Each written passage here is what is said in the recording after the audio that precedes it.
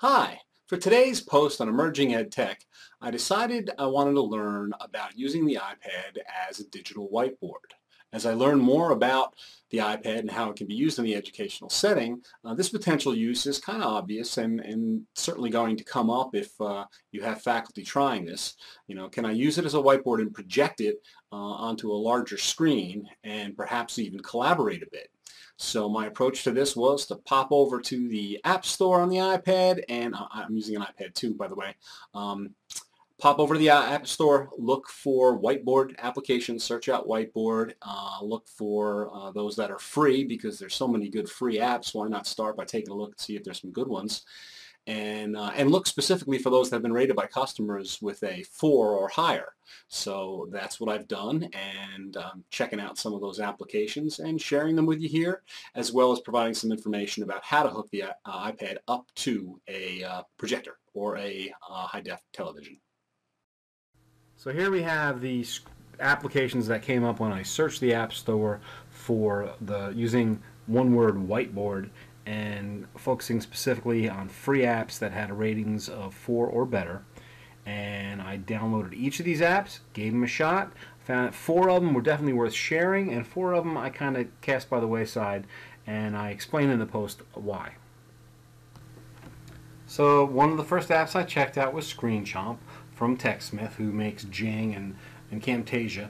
And it was a great little app, relatively simple, but the thing that was cool about it was that it made it easy to record your whiteboard session and then let others access it.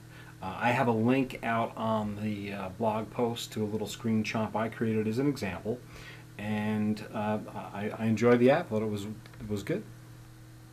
The next app that I checked out and wanted to share is Zigzag Board. Zigzag Board had a couple unique features. One being that you could select anything that you'd drawn and you could resize it, you could move it, or you could delete it. And the other thing, which was really cool, was that you could invite somebody to join a meeting and they could see what you were doing as you were doing it. I don't think it allows collaboration. I tried this by sharing my session on the iPad and then joining it from a laptop, and I could see what I, as the originator of the session on the iPad, was doing, but I couldn't actually collaborate and participate. But again, pretty neat functionality for a free tool.